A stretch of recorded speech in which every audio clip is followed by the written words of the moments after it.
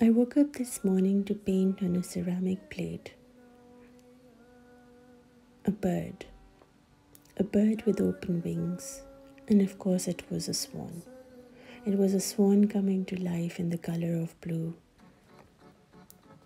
Blue for me has a very special significance. It's the color of the sky and ocean for me. It's the color of the vastness.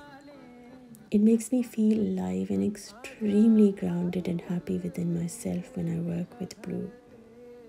It excites me, but yet calms me.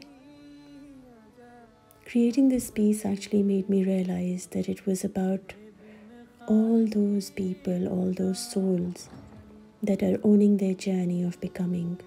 They're allowing themselves to open their wings so they can see their true selves. They are feeling the pain of letting go and becoming free, liberated, and just themselves. They're not shy anymore. They're not screaming. They're not projecting other people's emotions. They're learning to be.